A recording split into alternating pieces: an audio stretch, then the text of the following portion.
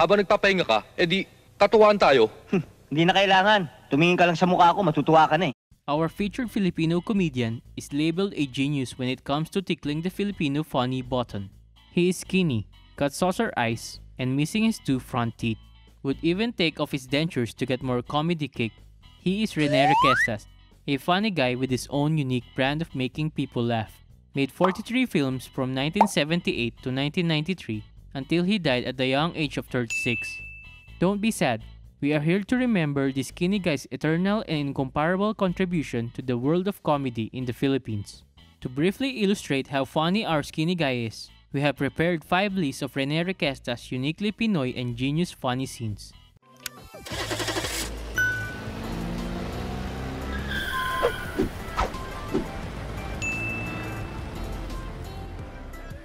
Rene Requiestas as CHEETAH-EH. Sinunod ko ang payo ng aking mga magulang na huwag ako masyado mag-iinom ng kape dahil masama sa aking kutis. Di sana hindi ganito ang aking kutis. Kutis porcelana! Rene's 1991 fantasy comedy film is 5th on our list. Why? Because Filipinos are obsessed with the anting-anting or agimat. They are amulets or charms that give the bearer certain powers beyond the ordinary human capacity. Rene's film is about unbelievable superpowers, given to a very weak and poor guy, the underdog to be exact. Who else would need an anting-anting but a skinny and poor guy like Rene, who in this film is the character CHEETAH-EH. Yes, a parody of Cheetah, the animal companion of the authentically muscled and handsome Tarzan from an American film. There is an additional "eh" for the uniquely Pinoy comic expression to make it CHEETAH-EH. In this scene, capturing the Pinoy soul is Rene, who after saving a wounded Amazon woman, was given a stone which gives CHEETAH-EH superpowers like that of Wonder Woman. So CHEETAH-EH gets the colorful bra, bikini, and long, curly, and shiny mane but not the looks. And the power to fly and be strong, but not the intelligence. Kayo ang tatapusin ko! Wait for me and you will see! For us at High Five, this is so Pinoy. It is a world mix of Tarzan and Wonder Woman from America and Rene Requiestas, with the laughable tragedy of an ugly and poor Pinoy outcast who is redeemed by his kindness and innocence, and so defeats the evil forces and eventually becomes the superhero of them all. Na-dislocate yata yung matris ko. Rene Requiestas, the desperate guy from the province. Wanted immediately. Sales representative. Aba, parang congressman ah. In this scene, Rene plays that funny guy from the province who had the false teeth and false meat that Manila is the land of bounty. Oh yeah, Manila is the New York of the Philippines. So coming to Manila on false hopes, Rene ends up desperate for a job that will pay the rent. He would really need to find a job, especially if he ends up staying with an uncle who has insatiable taste for women and massage centers. So Rene looks for a job in the newspaper job ad section. He finds one, sales representative. Qualifications: With pleasing personality. Unsure, Rene looks straight at the camera and breaks the fourth wall to ask the audience. Ano sa palagay niyo?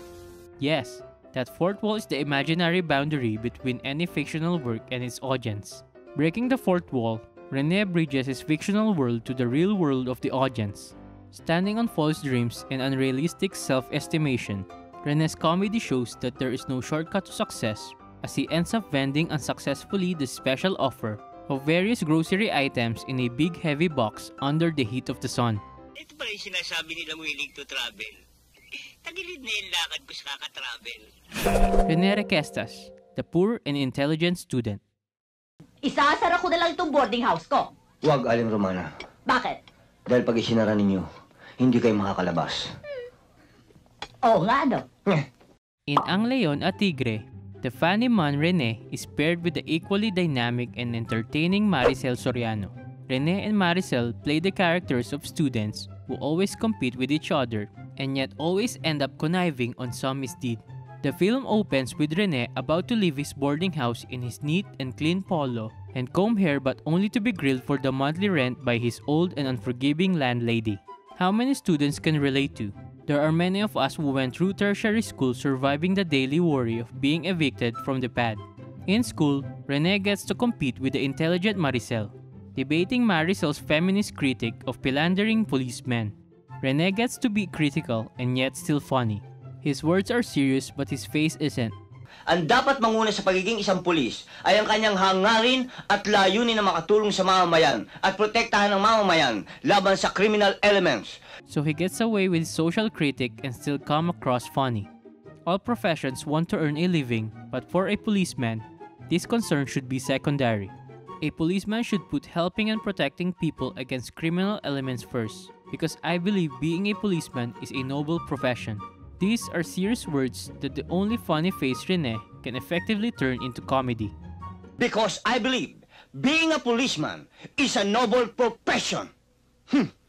Rene Requiestas, pioneering postmodern storyteller. Natatakot akong lumaban. Sige! Lumaban ka! Sagot kita sa Diyos! At pag namatay ka, hintayin mo ako sa langit! Susunod ako at ipagtatanggol kita! This film launches the pioneering and tradition-breaking humor of this funny guy. The epic poem about a legendary bird written during 16th century Spanish colonial Philippines. Rene Requiestas playing the protagonist, Príncipe Abante, not only breaks the fourth wall between the fictional character and the audience. Eto, ang sweet and juicy hot dog. He also brings in modern elements into a film set in the olden times. He gets a modern-day worker in the sex industry as an extra and a blue security guard as a palace guard. Takes out a television set in his backpack to tune into contemporary entertainment and meets the feared rebel priest Father Balweg along the way. Rene was an artist acting out of the ordinary outside the box. Paired with the two evil brothers played by the iconic villain character actor Paquito Diaz and evil sidekick Buaya, Rene also shows that there is humor in Philippine innocence and purity. Ang mahalaga sa akin ay gumaling kaagad ang aking mahal na amang hari sa lalong madaling panahon. Fueled by the desire to get their father, the king, to get well, Rene's character eventually overcomes the challenge of not falling asleep to the song of the singing Adarna bird. Rene gets the bird and also saves his malicious brothers who were turned to stone by the song of the Adarna bird. In English, the quick brown fox jump over the lazy dog. Rene Requiestas, the failing student. Philippine history. Sisiu. Capital P-U-P. Sisiu. In Michael and Madonna film, where Rene Requiestas co-stars with teen sensation of the late 80s and early 90s, Manilyn Reynes. Rene is again featured as a student character. Nakasyagi kayo ah. Anong siyagi? Syagi. Sa gilid lang ang buhok. Indeed, many of his films reflect the student life. This is not surprising since Rene in real life was not really interested in the academic life such that event when he was offered a scholarship by the famous directors of the time. Rene chose to concentrate on the stage and the world of film. In the scenes in this movie, we are told to stop being judgmental of people. He says, Stop, look, and listen. as what is written on the walls of a typical Filipino elementary classroom. Before we conclude on anything negative toward others, the poor, ugly, and failing guy plays the protagonist once more. Our favorite scene in this film happens in a place none other than the classroom, where the fun always happens. The teacher asks, "Who killed Lapu-Lapu?" The common joke is that it was the cook who killed Lapu-Lapu, which is the expensive fish variety named after the hero Lapu-Lapu. The Lapu-Lapu fish found plentiful in the Visayan seas. Asked by his professor played by Paquito Diaz, who killed Lapu-Lapu, Rene puts a new twist to a common joke and so denies that he killed Lapu-Lapu. Sinong pumatay kay Lapu-Lapu? Ikaw, Michael. Ba, hindi ako, sir. Kahit mahirap lang kami, hindi ko magagawa yun.